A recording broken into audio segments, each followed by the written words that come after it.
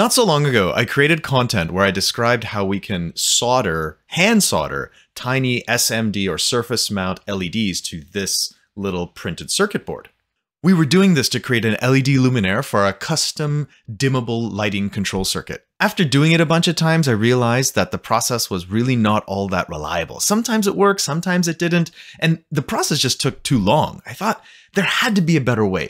See, the pros use all sorts of fancy things like wave soldering machines or reflow soldering systems, but many of these things are way too pricey or impractical for a hobbyist like myself.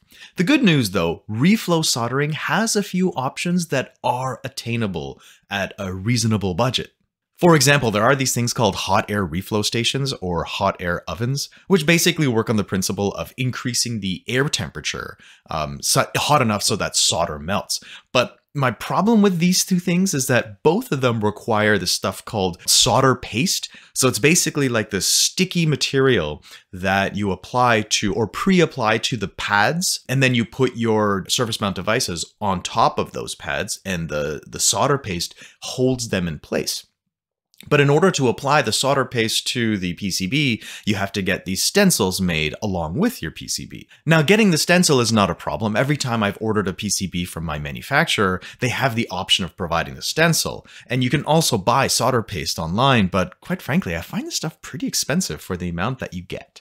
And for all the existing PCBs that I don't have any stencils for them. So what I really wanted to use was just regular plain old solder. And I'm not really interested in using these hot air reflow stations because I've heard that they can actually melt some of the components. And also I've heard that it's quite tedious because you can only focus on one area at a time.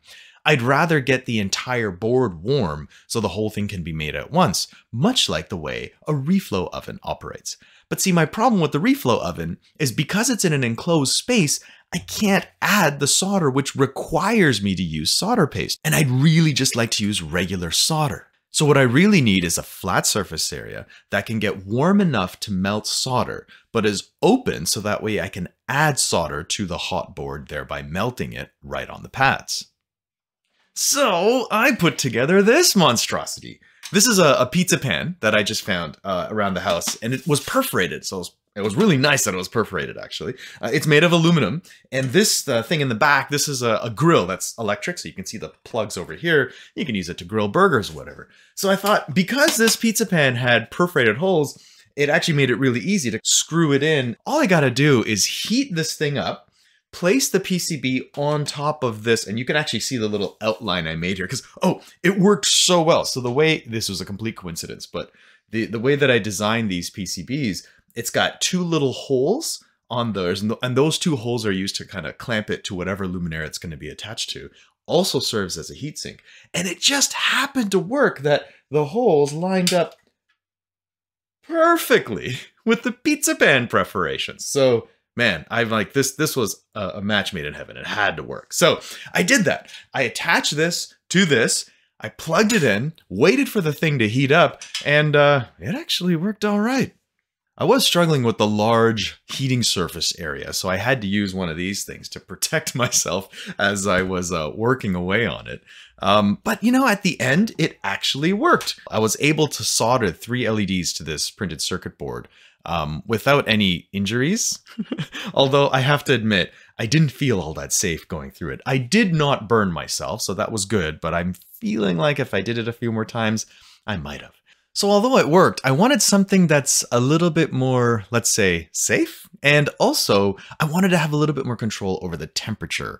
So I went to our favorite online shopping experience and found this. Now, I must say, the manufacturers or the sellers of this device did not pay me at all to include this. This is my honest opinion about this device. I bought it because, well, it's got a pretty big surface area. And look at that. It's got a temperature control and a readout. So I thought, this might be a safer way to solder these LEDs onto this PCB. The particular flavor of solder that I'm using is this alloy, which is 63% tin and 37% lead. So yes, it's leaded alloy, so make sure you have adequate ventilation if you're going to use leaded alloy. It melts at approximately 183 degrees Celsius. So I thought, great, let's set this thing at 190 degrees, let it heat up and see what happens. Fair warning, if you're going to get one of these things, nothing happens fast. It took a whole lot of time to heat up to 190 degrees, but eventually it did get there. As soon as the temperature gauge read 190 degrees Celsius, I popped a blank circuit board onto the surface and tried to immediately melt some solder, and it wasn't working. This thing just wasn't getting hot enough to melt the solder. So I cracked open the manual. I probably should have read the manual before running it for the first time, but hey, it did say in this thing that it goes from 0 to 400 degrees Celsius. It also says don't run this thing at over 100 or you risk melting. And I thought, well, why would it go to 400 degrees Celsius if it's going to melt at 100? So I effectively ignored the warning. And I said, well, if this thing can reach 400 degrees Celsius, that's quite hot. Maybe, perhaps it was supposed to say Fahrenheit? I don't know. I set it to 190 and it wasn't melting the solder. So I thought, let's assume that this is Fahrenheit. So using the Fahrenheit scale, I can see that my solder melts at 361 degrees Fahrenheit. So I set this at 375 and let it warm up. As soon as it reached 375, I put the PCB back on the surface and I immediately started to try to melt the solder. And as you would expect, it melted immediately. Look how quickly it melted. But I was also noticing something a little bit different here. The white solder mask that I have on top of this PCB started changing color. Yeah, it's changing color because the manual is correct. This thing does go to 400 degrees Celsius. And so I really was cooking this thing at 375 degrees Celsius, which is too hot. Nonetheless, it worked. I was able to melt the solder, attach my PCBs, and take a look at this lovely little brown shade I have on my printed circuit board. Oh my gosh, yeah.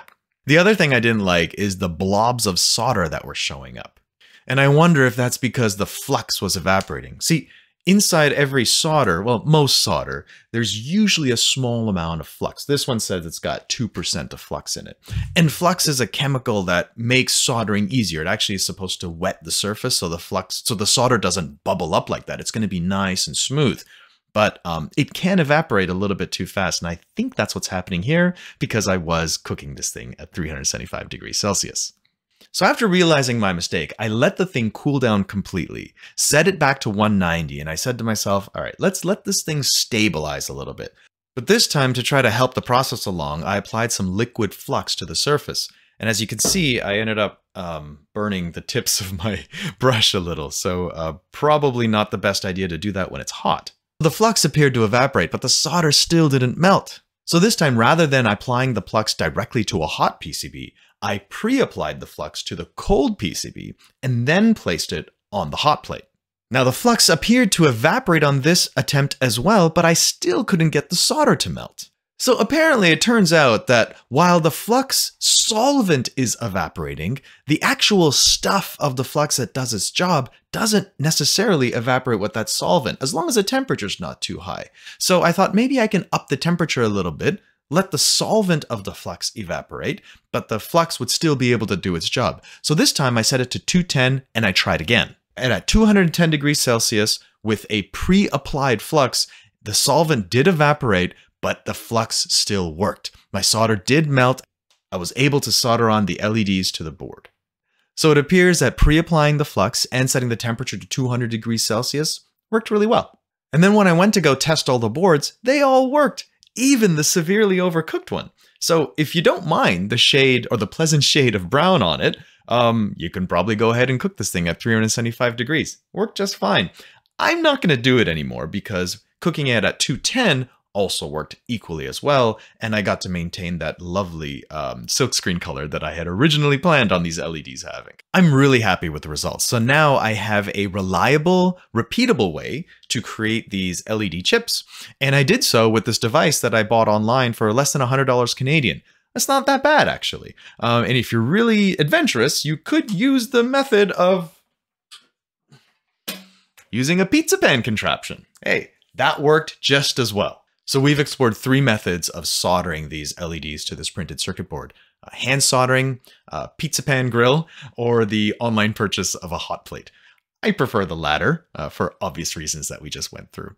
But regardless how you make this, our next step is to create the enclosure around this so we can continue our journey to create this custom interior lighting system.